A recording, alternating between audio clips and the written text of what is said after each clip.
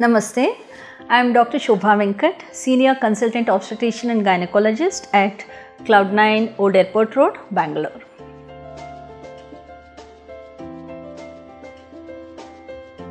In general, the weight gain will be little minimal, or sometimes it may be even there may be weight loss in the first trimester because of the excess vomiting and the less intake of the food.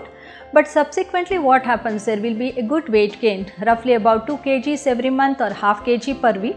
This is the standard weight gain for the singleton pregnancy, but in multiple pregnancy weight gain may be little more than this because of extra retention of the water in the mother, increased blood volume in the mother, and because of the two fetuses where which both the babies contribute to the weight of the mother.